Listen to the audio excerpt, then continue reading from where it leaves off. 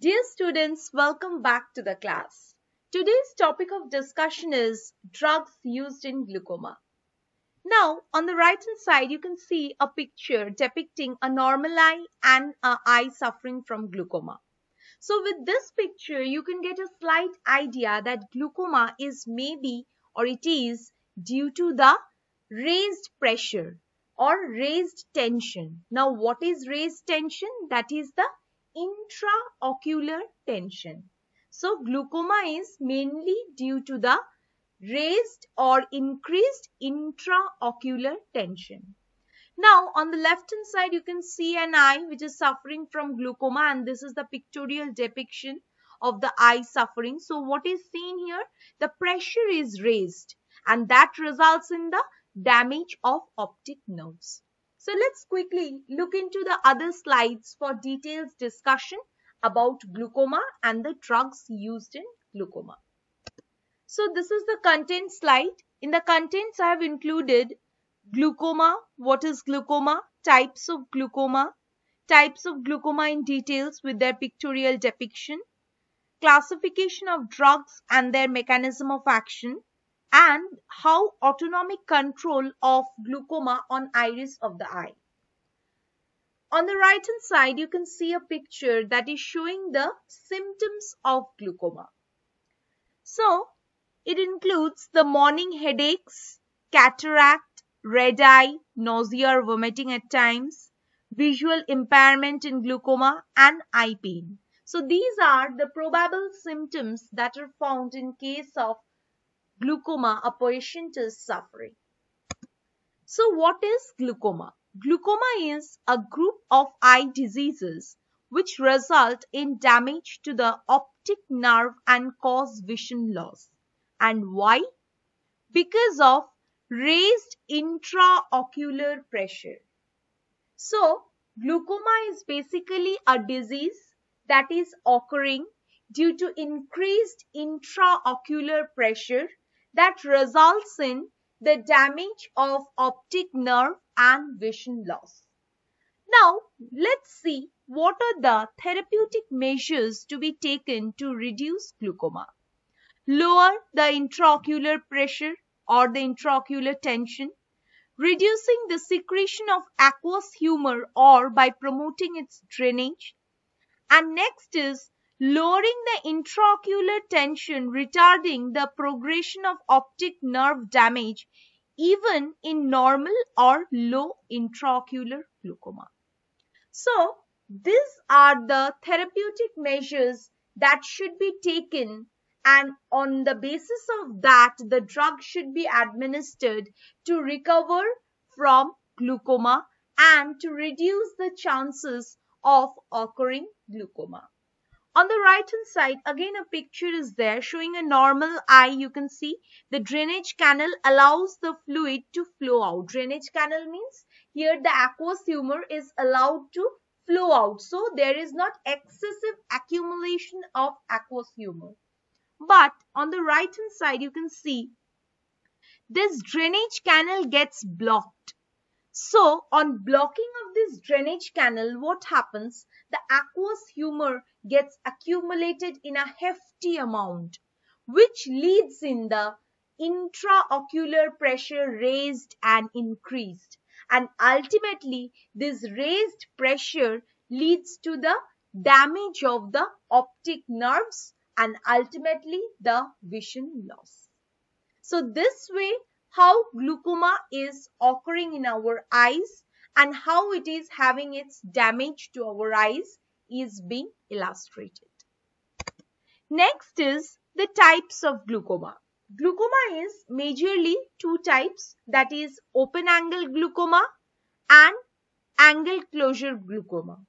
Now, for open angle glaucoma is a condition of the eye that leads to progressive atrophy of the optic nerves. So what happens to the optic nerves? They are atrophied in the presence of an open angle, and it is accompanied by the changes in the appearance of the optic disc, loss of peripheral vision, and has historically been associated with elevated intraocular pressure. So ultimately you can see the main target is the raised intraocular pressure. But how? Due to progressive atrophy of the optic nerve. So this is the open angle glaucoma, and here you can see in open angle, this is the drainage canal which is locked. Here the cones, the drainage canals are locked. This is the lens and this is the fluid flow. Now, in case of angle closure glaucoma, what is said? It is a closed angle glaucoma also it is being called, which occurs when the iris bulges forward to narrow or block the drainage. See here you can see this iris is being bulged forward. Why? To block the drainage, and ultimately by the cornea and iris. As a result, the fluid cannot circulate through the eye and the pressure increases. So in both the cases, the intraocular pressure is increasing. In case of open angle glaucoma, the progressive atrophy of the optic nerve is occurring. And what is happening here? It is accompanied by the appearance of the optic disc. Means the optic disc appearance is changing. That's why it is blocking the drainage of the eyes and thereby ultimately increasing the intraocular pressure. So this is happening in case of open angle, and in case of angle closure or closed angle, what is happening?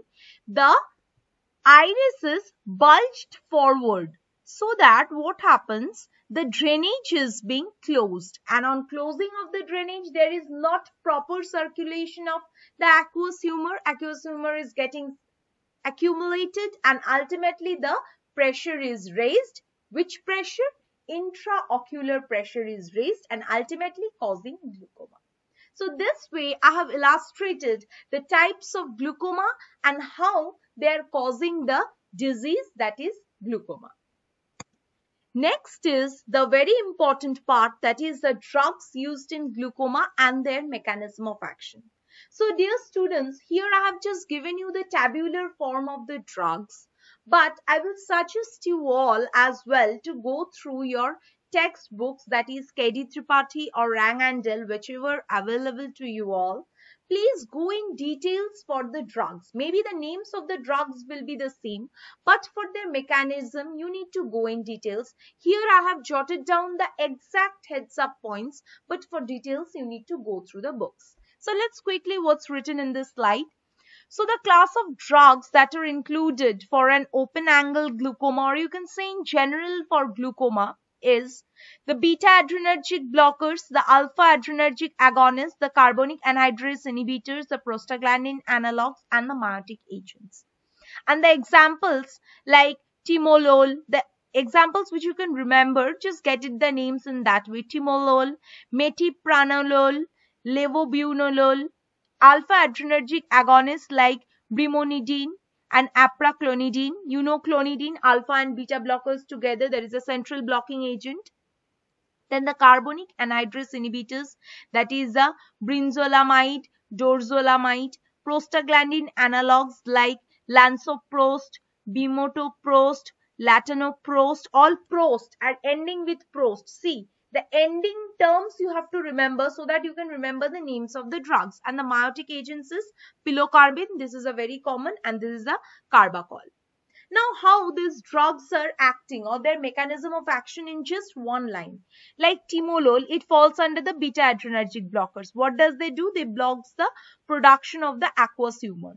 Then apraclonidine. Apraclonidine forms under the alpha adrenergic agonist. Then it blocks the aqueous humor. Dorsazolamide, that is carbonic anhydrase inhibitors. It is blocking the aqueous humor. Acetazolamide is also doing the same. Lanatoprost, that is a prostaglandin analog which is causing the increased aqueous humor drainage.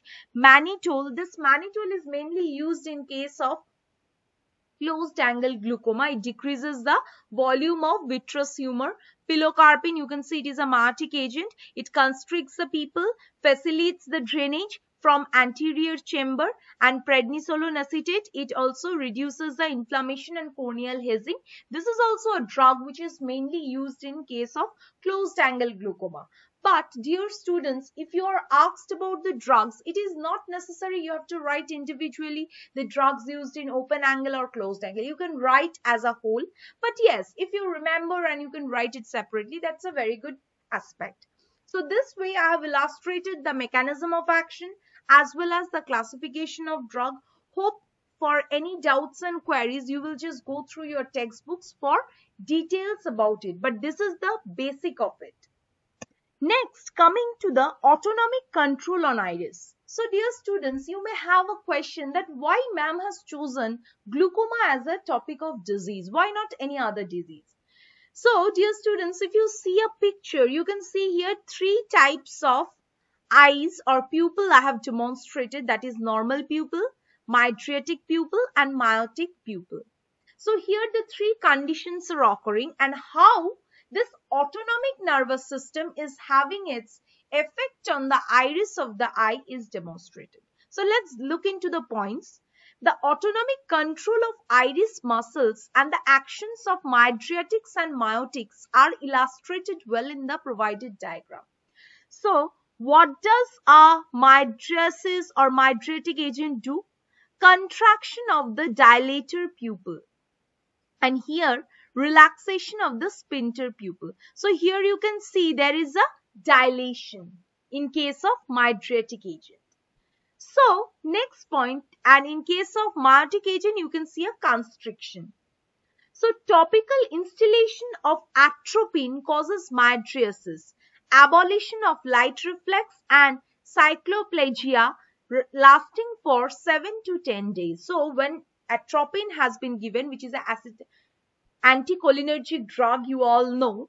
So what is happening? It is causing the mydriasis. Mydriasis means abolition of light reflex and cycloplegia for about 7 to 10 days. So here what is happening? Here there is a relaxation is occurring. Relaxation of the sphincter pupillae is being done by the anti-muscarinic ganglion blockers. See here, you see here the drug is used and here there is a contraction of the dilator pupil, that is alpha-1 adrenergic agonists are done. So this results in photophobia and blurring of near vision. So the near vision is getting blurred. Why? Because on giving the atropine there is a mydriasis, that is the beginning of the pupil of the eye. So you can't see a clear vision. So ultimately what happens? The intraocular pressure or the intraocular tension tends to rise, and especially in case of narrow angle glaucoma. However, the conventional systemic doses of atropine produce minute ocular effects. So next is provided is the meiosis. So meiosis is the contraction of the sphincter pupillae, and here what is occurring? That is being done by the muscarinic agonist, and relaxation of the dilator pupillae, that is occurring by the alpha adrenergic agonist and the adrenergic neuron blockers. So dear students, so this way the autonomic nervous system is having its control. So you can understand that these agents are used mainly for the relaxation and contraction. Now I will give you an idea of myotic agents. Myotic agents work by the contraction of the ciliary muscles. That is, they are tightening the trabecular meshwork and allowing the increased outflow of aqueous through traditional pathways.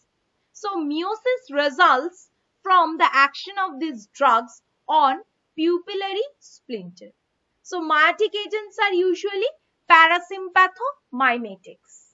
So this way we can understand that what are myotic agents and what are mydriatics. Mydriatics are the agents that helps in the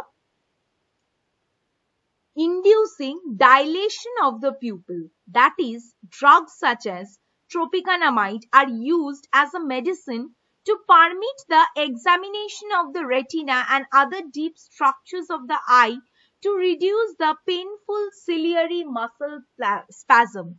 Painful ciliary muscle spasm is what? Cyclopelagia, that I described here, cyclopelagia. So how does this mydriatic agent? They induces the dilation of the pupil. So you can also say that they are used to treat the inflammatory eye condition or to reduce the cyclopelagia. So what is cyclopelagia? Cyclopelagia is the reduced painful ciliary muscle spasm. So this way, dear students, how the autonomic nervous system is having its effect on the eyes and how this glaucoma is functioning, its causes, its symptoms, and the drugs acting on glaucoma for its recovery is being illustrated. Thank you, students, for listening to this presentation. Hope you all stay safe during this crisis of COVID-19 and hope this presentation will help you in doing your assignments. For any doubts and queries, please ask me regarding this presentation anytime, and I hope you all will do the assignments on time. Thank you.